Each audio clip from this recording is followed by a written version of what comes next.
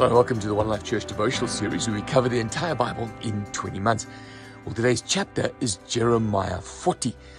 Yes, I'm only doing one today as we get ourselves back into sequence in the reading plan. So, verse 1 says that Jeremiah was found by the commander of the imperial guard at Ramah, shackled, chained with the rest of the captives that had been taken into Babylon. What we're going to be reading today is a little bit of a history of the mop-up operation after the siege. So you've got in the open country some soldiers, some commanders of regiments that hadn't yet been rounded up by the Babylonians, plus a whole lot of poor people that had been left in the ruins that hadn't been deemed worthy to take into captivity. So there he is, Jeremiah, shackled with all the wealthy and the aristocracy, having been carted off to Babylon. And Nebuchadnezzar said, find him. So the commander of the royal guard goes through all the exiles and finds him. And then this commander says to him, listen, the reason you're here is because your God did this, didn't he? Because you all sinned against him. He sent you into captivity. Sounds very much like he's familiar with Jeremiah's preaching. And today I'm freeing these chains from your wrists, he says in verse 4. And you can go wherever you like. You come with me, I'll look after you. Or, it looks like Jeremiah must have been a little bit skeptical about that, you can go back to Jerusalem. And there's a guy there called Gedaliah who's been put in charge. Now, he's not of the royal line. It's like Nebuchadnezzar said, I'm sick of the household of David. I've given a couple of guys a crack there. That hasn't worked, so I'm going to find an administrator, an admin guy who's going to look after my affairs out there, and he's going to be in charge of Jerusalem.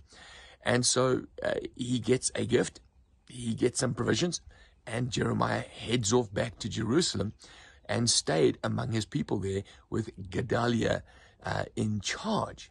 Now, when all the army officers heard about this, they were living in the open country, they said to the men, come on, we've got a Jewish guy in charge of Jerusalem, let's go back again. Gedaliah said to him, listen, you've got to put down your arms, you've got to be farmers now, go reap the crop, melt in among the civilians, and you'll be fine, which is what they do.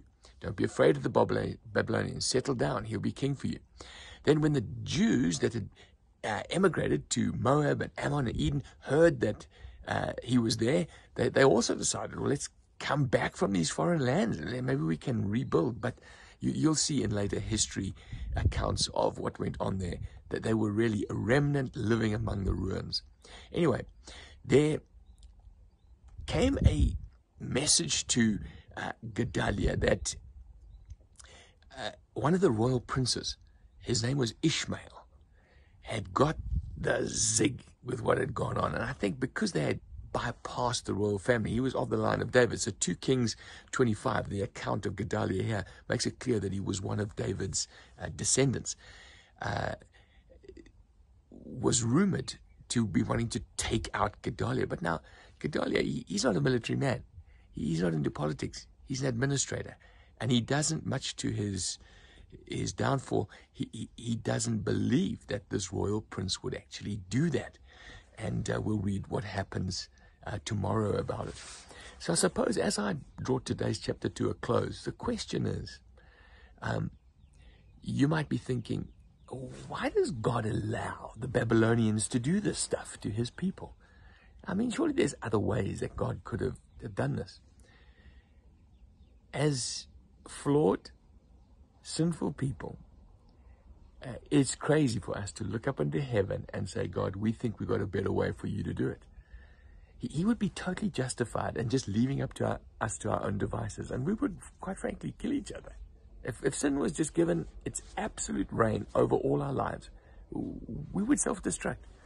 Now, God intervenes from time to time, and every time he does, just like he did there with Jeremiah, and just how he did there with the army officers that were in the hill country, just how he did with the poor, every time he intervenes, it's him showing mercy. He doesn't need to show it to anybody, but he does. And so I'm going to end today just praying for God's mercy into various situations. And obviously, the greatest act of his mercy is sending Jesus, which makes salvation possible to everyone who would come to him.